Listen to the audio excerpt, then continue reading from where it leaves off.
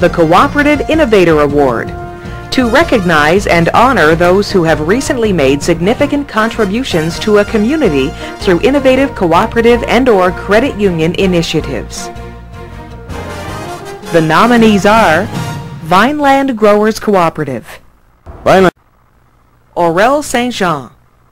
The Temagami Cooperative is a grocery store that was set up a few years ago because we were going to lose our grocery store.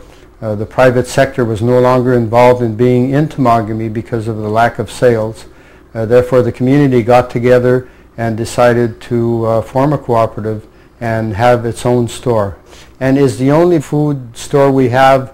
The closest one in New Liskeard would be at least half-hour drive or an hour drive to North Bay. If a co-op is going to be successful anywhere, it has to answer to a need.